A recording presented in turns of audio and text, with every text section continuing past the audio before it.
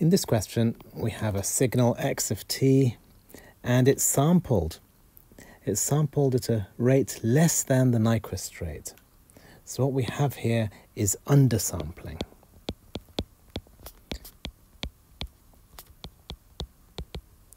So the frequency fs is less than 2 times fm.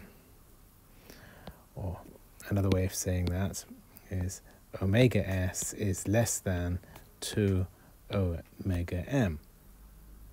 And the question is asking for the spectrum. So the spectrum will look something like that, but replicated or repeated an infinite number of times. So let me make space for that. So if we draw amplitude and a frequency axis, we label that omega, and this is your first spectrum from minus omega m to omega m. Then the spectrum repeats. So let me use a different color here.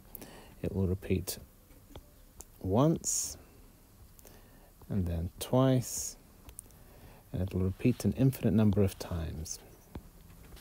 But we notice that the spectra overlap because we have undersampling. So this frequency here, that's your sampling frequency, omega s. And here you've got twice omega s. Here you've got minus omega s. And this point here, that's omega s plus omega m. And that there, that's the spectral overlap. That's the bit that's causing our aliasing.